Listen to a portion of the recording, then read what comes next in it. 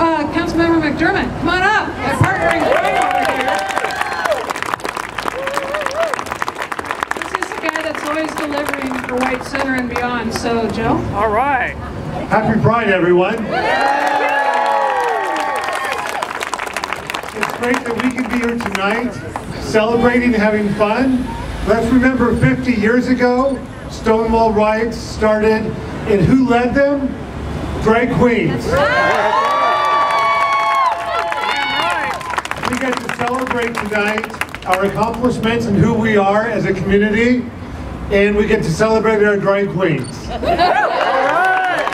let's remember, as we celebrate Pride throughout the month, and in the coming work ahead of us, that there are many people in our community, particularly our trans brothers and sisters, who don't share the same opportunity, and other people throughout the entire community, women, people of color, low income, so many other people that we need to make sure are part of our success as well. Let's all join together, celebrate now, and continue to work together. Thank you. Thank you. Thanks, Joe.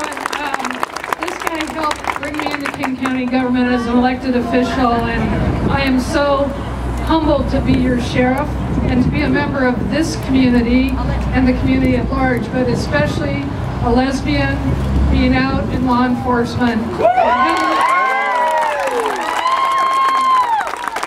to everybody that's made this possible, my thanks. Thank you so much. And festivities, I say.